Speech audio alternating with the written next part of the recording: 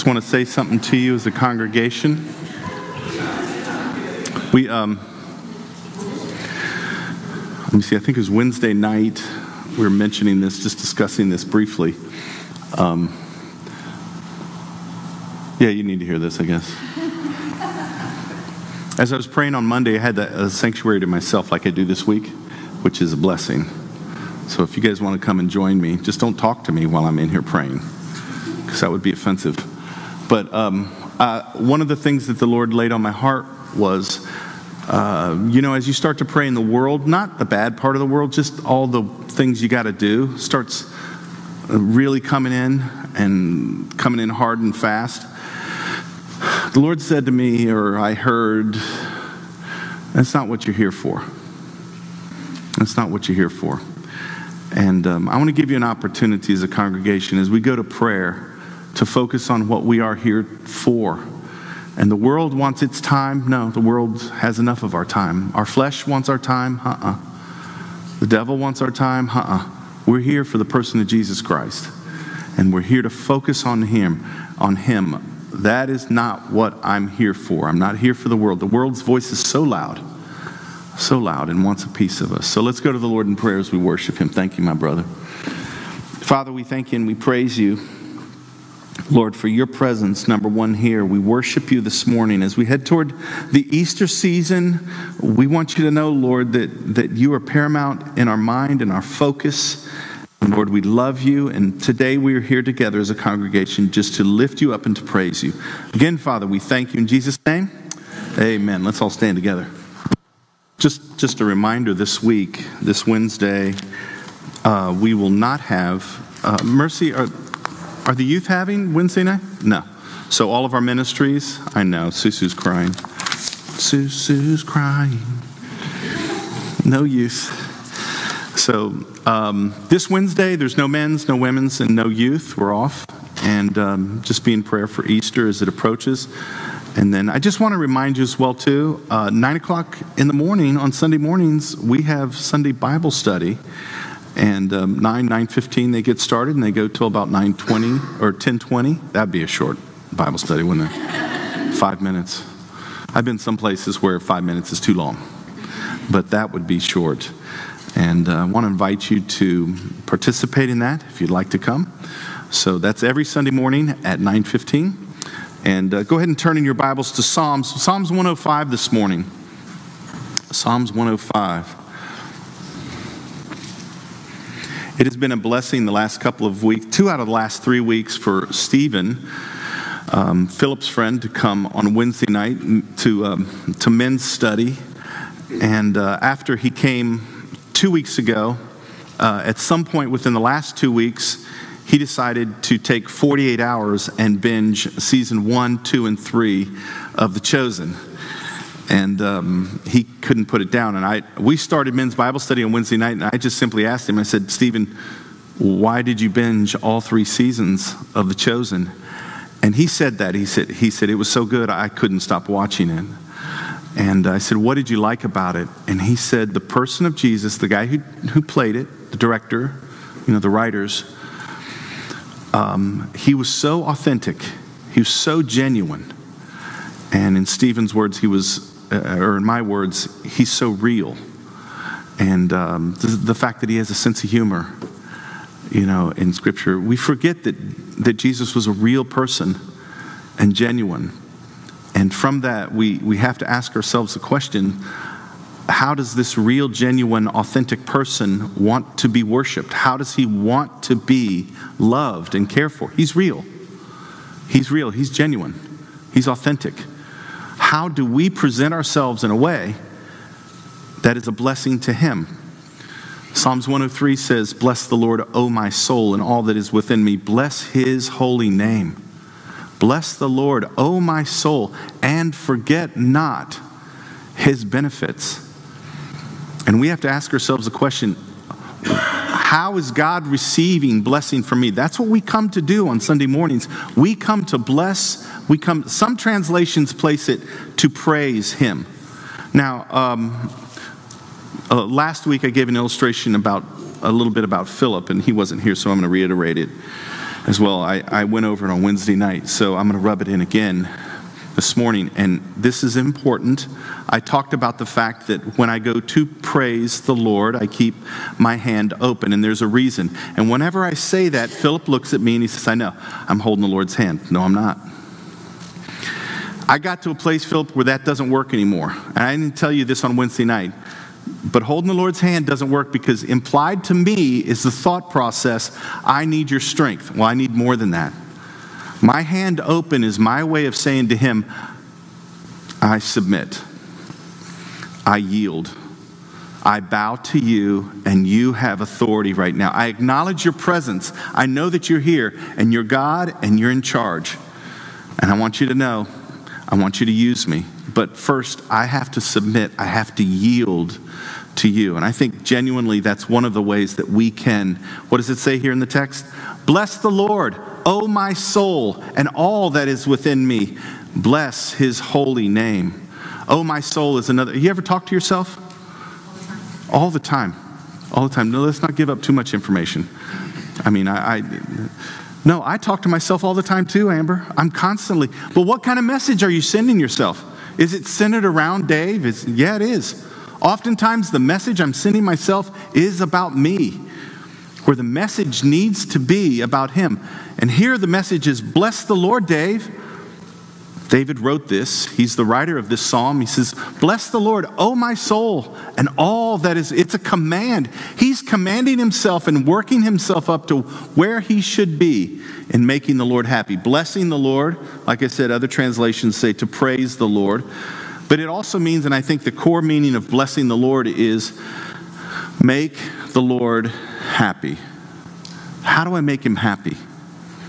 One commentator says that we are to, in light of the fact that he's real, authentic, and genuine, we need to not just submit to him, but we need to show him genuine affection. We need to show him affection, and we need to show him gratitude as well. I would write that down. How does the Lord feel blessed when we come to praise him, when we give our life? And that's the other part.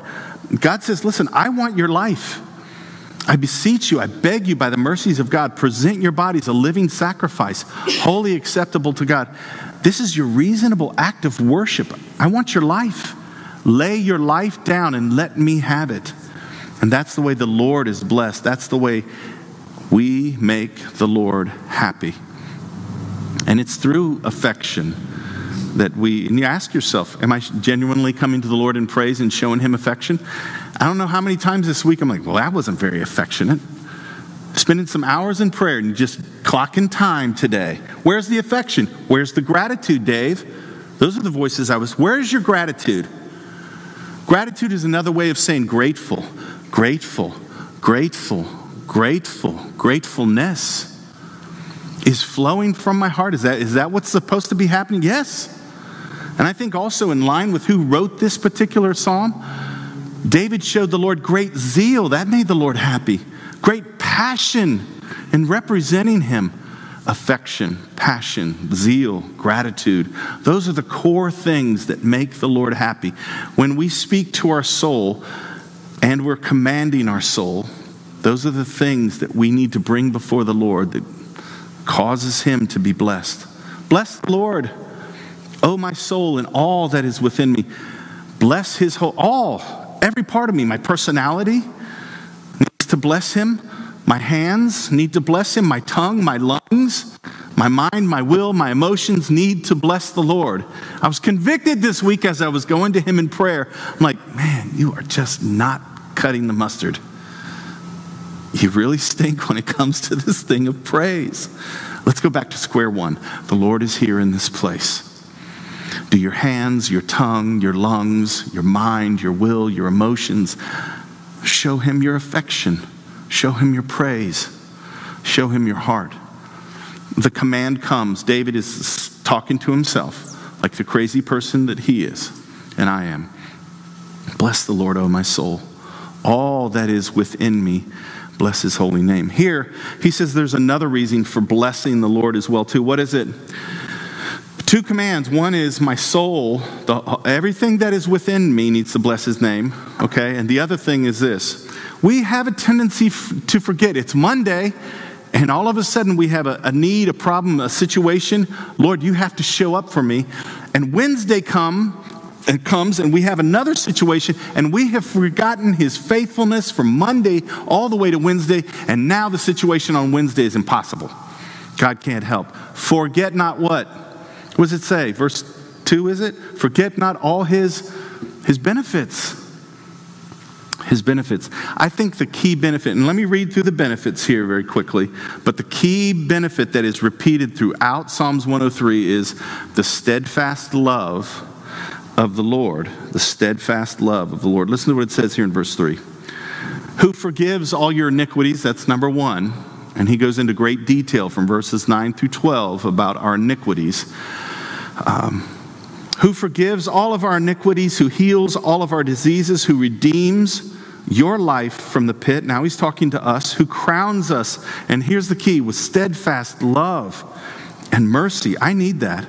Who satisfies us with good so that your youth is renewed like the eagles. I want to address that as well too. So he gives us a list of the benefits and kind of like the framework of where he's going. But the key element here is what? The steadfast love of the Lord.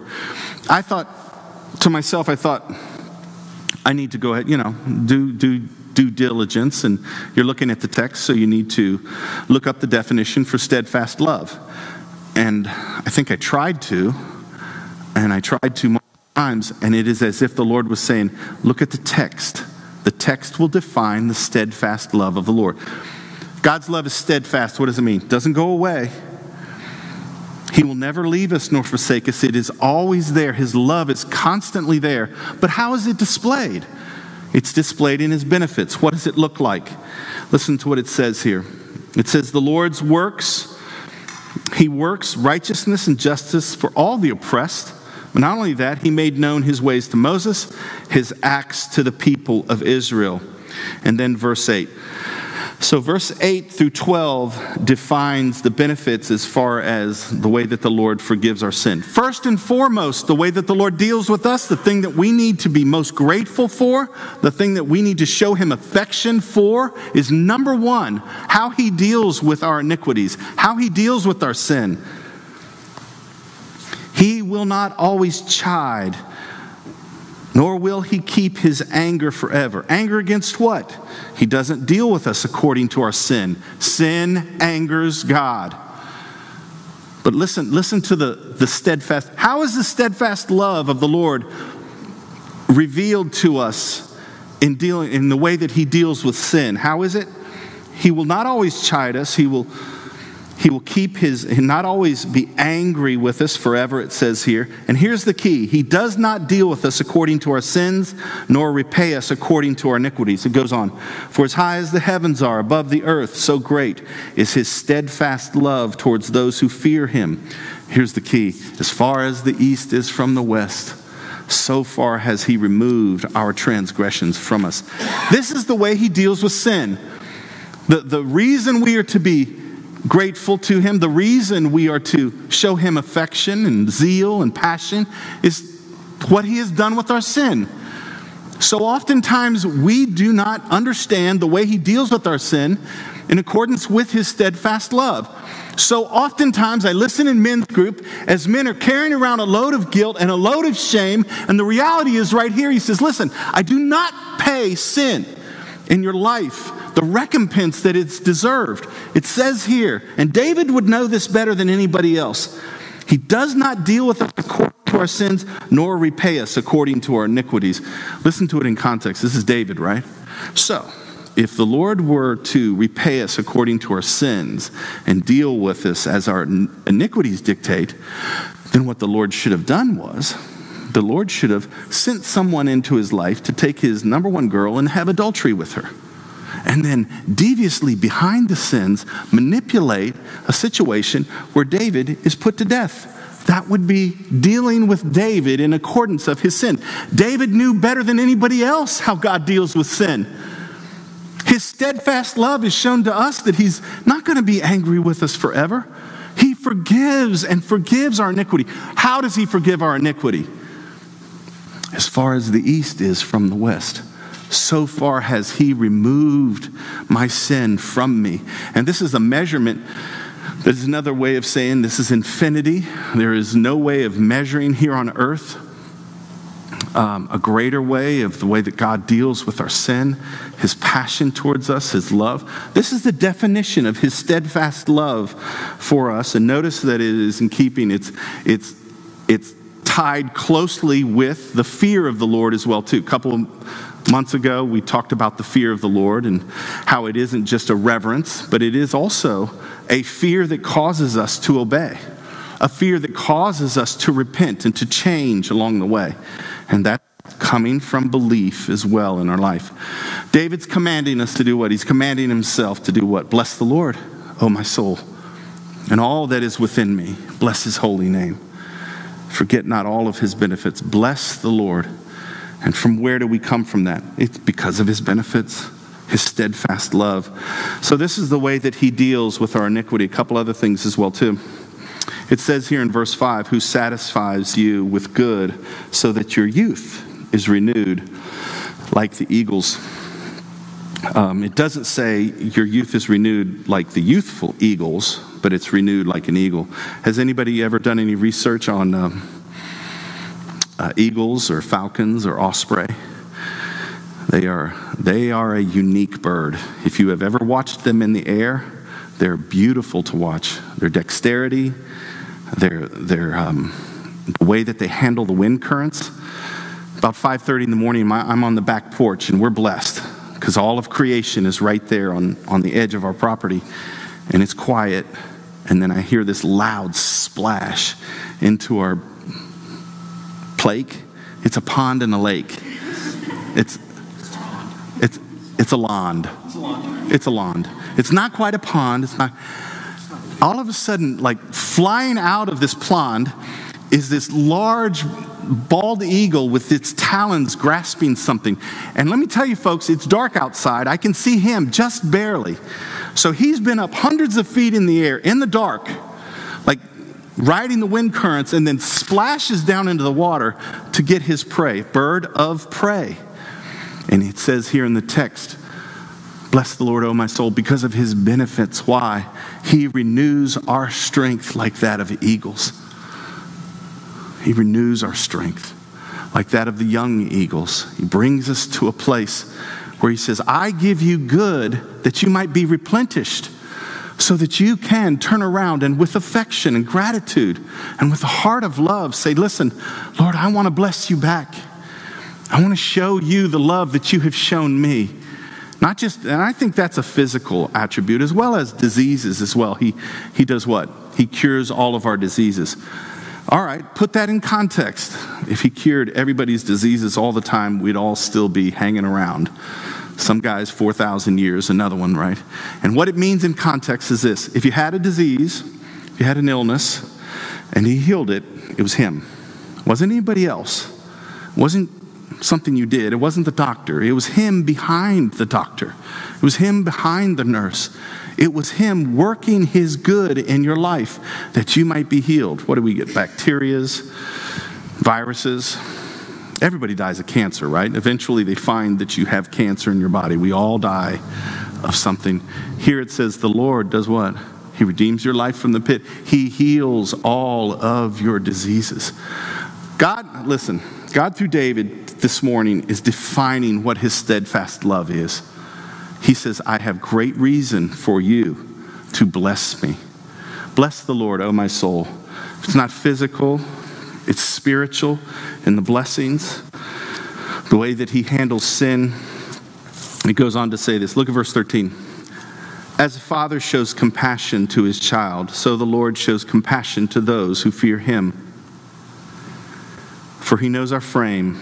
He knows how we are formed. He remembers that we are dust. As for man, that's mankind, that's humanity, his days or their days are like grass. He flourishes like the flower of the field. And the wind passes over it, and it is gone. And listen to this. Its place what? Its place knows it no more. Its place knows it no more.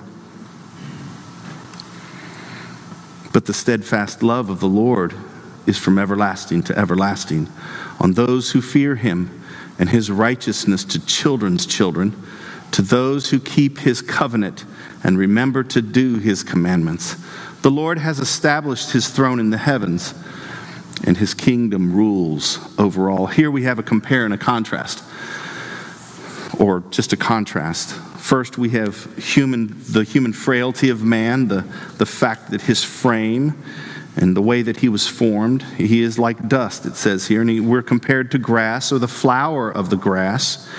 And the flower of the field does what? Well, the wind passes over it and it's gone. And this is key, its place remembers it no more. Like if you ever went looking for somebody that you knew 30 years ago, and you go to that place that they used to live. Say I go back to my hometown and I look for someone. Have you seen Doug Perkins? No. We've never even heard of him. And its place remembers him no more. That's the reality of who man is. I'll never forget Tom Seaver being inducted into the Major League Baseball Hall of Fame, and he's crying with tears. And some of you are sitting here going, who is Tom Seaver? Well, he's crying because he's like, my great-grandchildren can come here, and they can come to Cooperstown, and they can see my bust. And they can remember me. No, they won't. They won't remember you. Well, that's your great-great-grandfather. Good, I'll go tell my friends. Do you guys know who Tom Seaver is? No?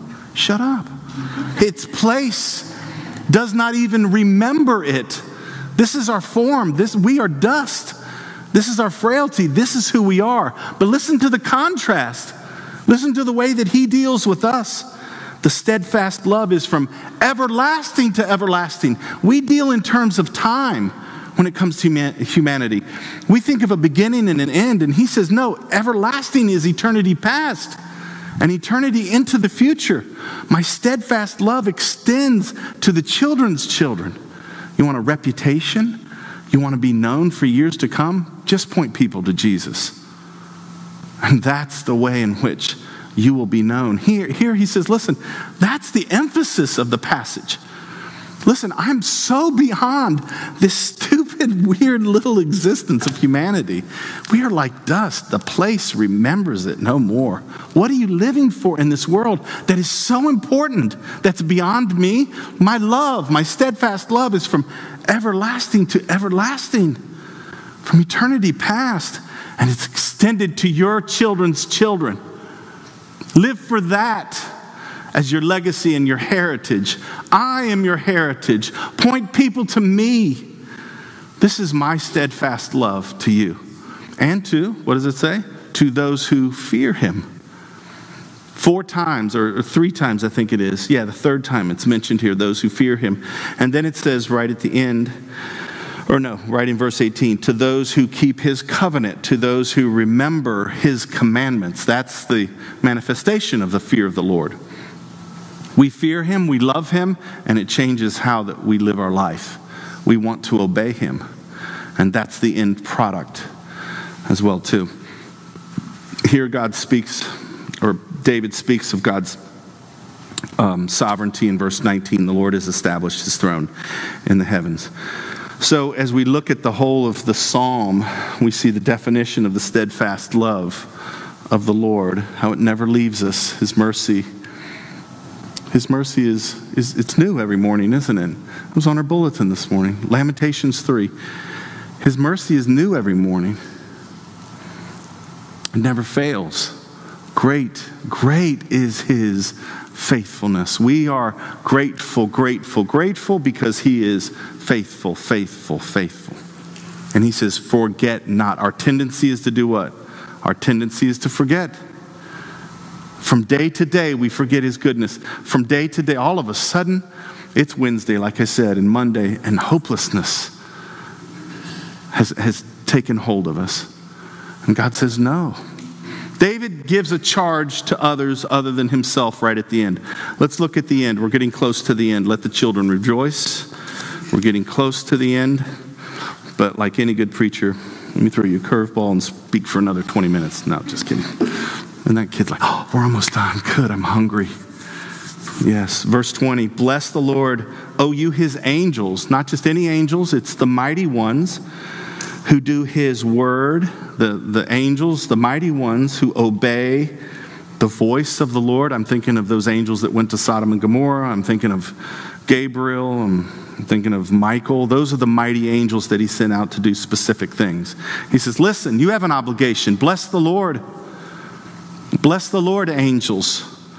And then he says, do I leave any angels out? Look at the next verse, 21. Bless the Lord, all you his host. These are the armies of angels. These are the smaller ranking angels.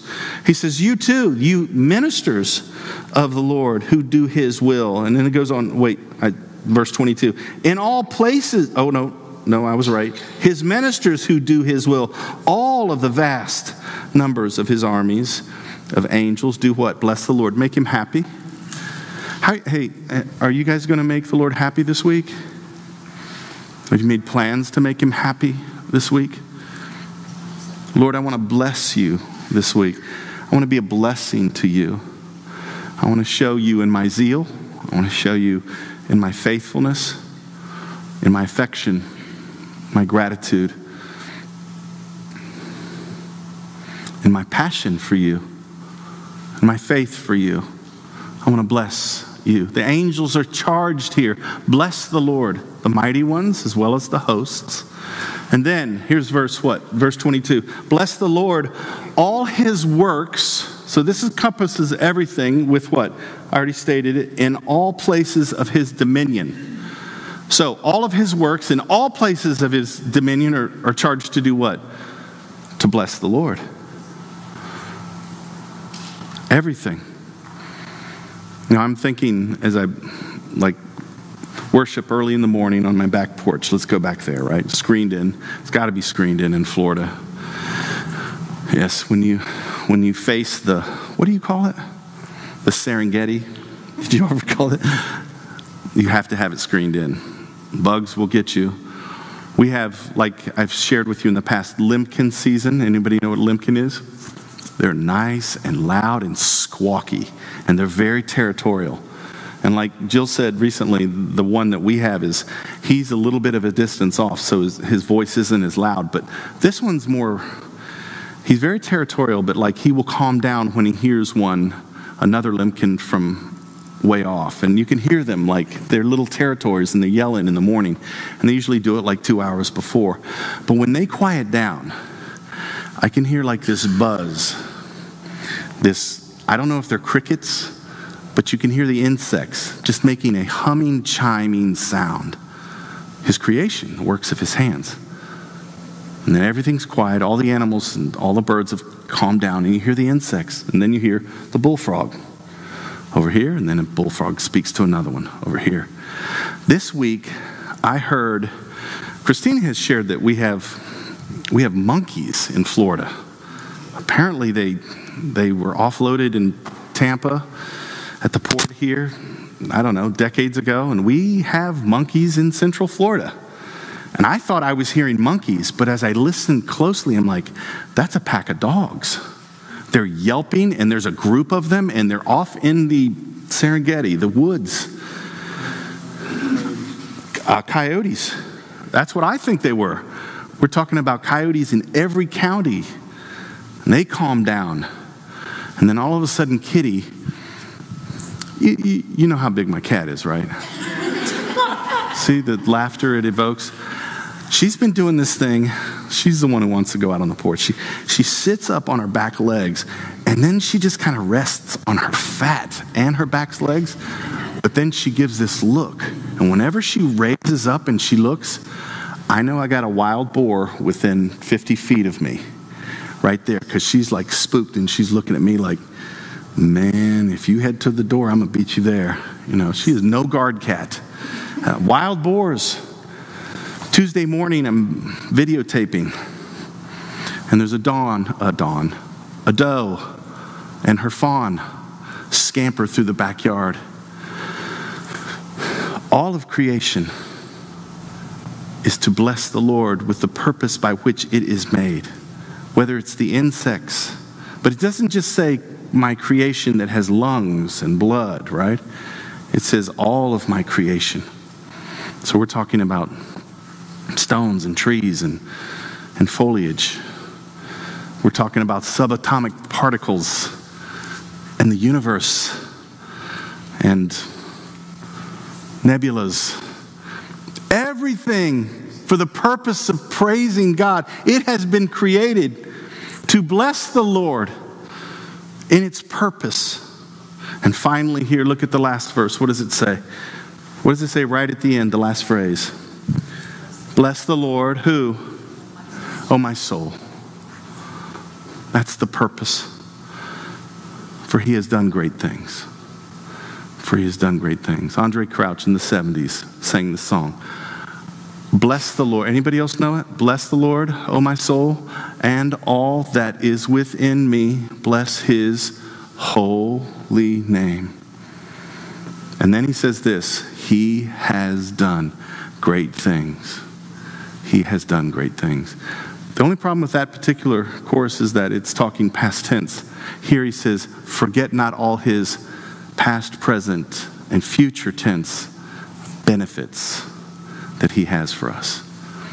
We are commanded, as David commands himself, to bless the Lord, O my soul, and all that is within me, my personality,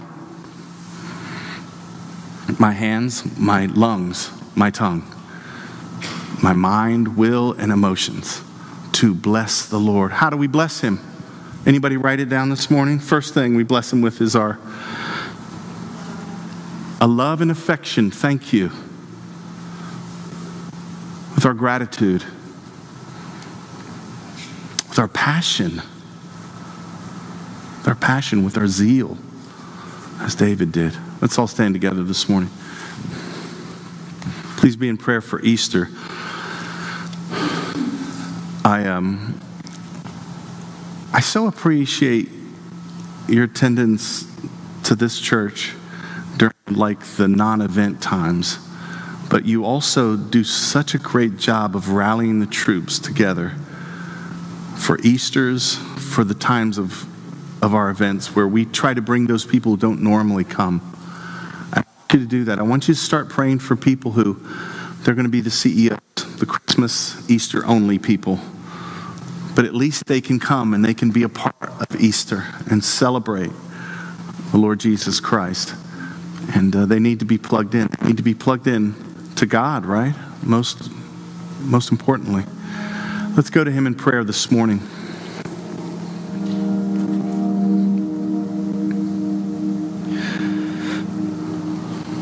I want you to take the time right now to push back the thoughts of the world, the loud voice of the world in your life right now. Don't listen to it. It's not what you're here for.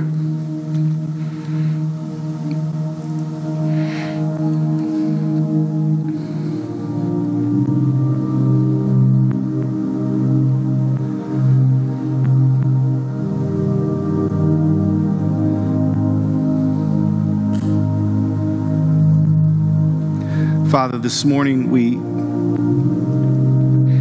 pray that you've accepted this time of our worship and our time in which we would bless you and praise you. Lord, you are the reason why we are here. Lord, as we go throughout our work week and we meditate on what you want us to do and our purpose here in life,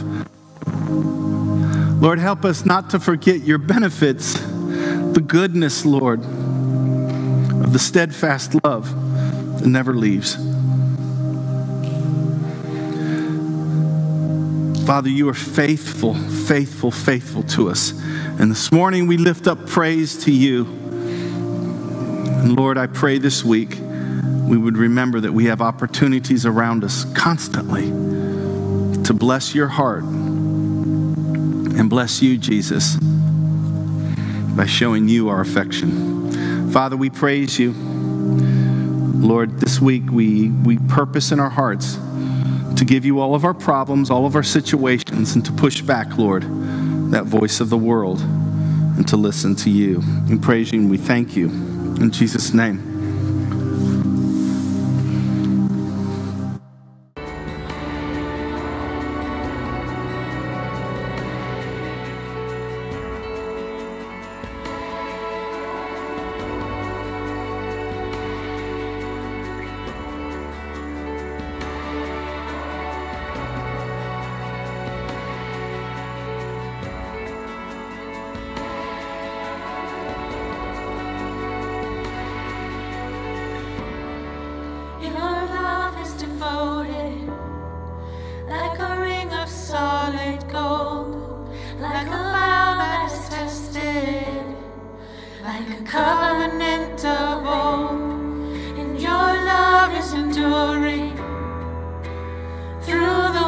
to reign and beyond the horizon. With mercy for today, faithful you have been, and faithful you will be. You pledge yourself to me, and that's why I sing. Your praise will ever be on my lips, ever be on my lips. Your praise will ever be on my lips, ever be on my lips. Your praise will ever be on my lips, ever be on my lips. Your praise will ever be on my lips, ever be on my lips.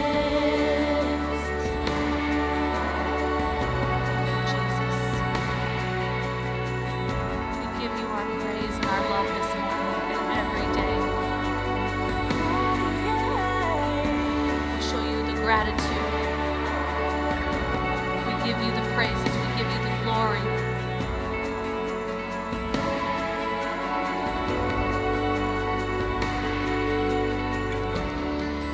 You father the orphan, your kindness makes us whole, and you shoulder our weakness, and your strength becomes our own. Now you're making me like you, clothing me in white, bringing beauty from ashes. For you will have your bride, free of all her guilt, and rid of all her shame, and known by her true name. And that's why I sing. Your praise will ever be on my lips, ever be on my lips. Your praise will ever be on my lips, ever be on my lips. Your praise will ever be on my lips, ever be on my lips. Your praise will ever be on my lips, ever be on my lips. And you will be praised, and you will be praised. With angels and saints we sing, worthy are you, Lord. You will be praised, and you will be praised. With angels and saints we sing, worthy are you, Lord. You will be praised, and you will be praised. With angels and saints we sing, worthy are you, Lord. And you will be praised, and you will be praised. With angels and saints we sing, worthy are you, Lord. And that's why I sing. Your praise will ever be on my lips, ever be on my lips. Your praise will ever be on my lips, ever be on my lips. Your praise will ever be on my lips, ever be on my lips. Your praise will ever be on my lips, ever be on my lips. Thank you, Lord Jesus, for being present in our lives, for speaking through us, for living in us. Help us to live out your glory in the days to come. Lord, we show you the gratitude. We give you the glory this morning and every morning. We thank you, Jesus. Lord, bless your children as they leave your home today and bring your glory out into the world for the light to shine.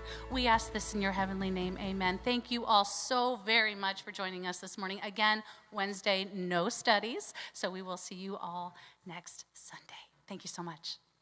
Thank you, God. Thank you for giving us the faith to trust you.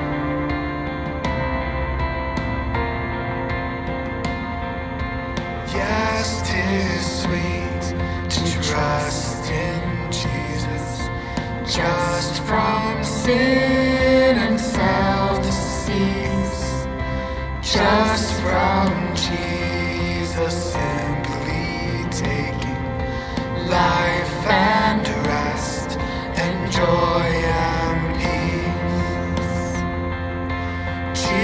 Jesus, Jesus, how I trust him, how I prove him more and more. Jesus, Jesus, precious Jesus, oh, for grace to trust him more. Thank you, Lord, so much for bringing us together to worship you, to praise your holy name this morning. Please be with our pastor as he delivers your message of hope, peace, and love. We ask this in your name. Amen. You may be seated.